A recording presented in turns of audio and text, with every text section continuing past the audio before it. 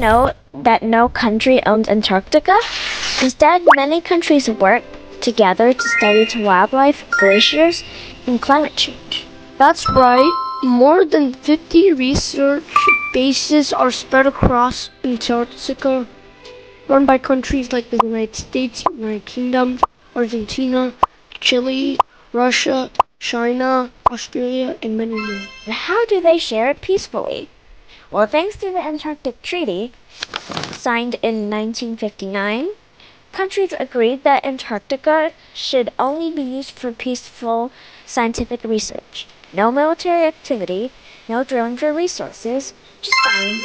That's why scientists from different nations divide regions for their own studies. Some focus on penguins and seals, while others study glaciers, icebergs, and climate change. And guess what?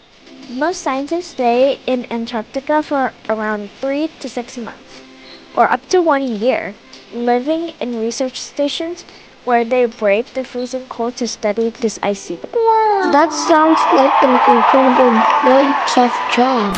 Bye-bye.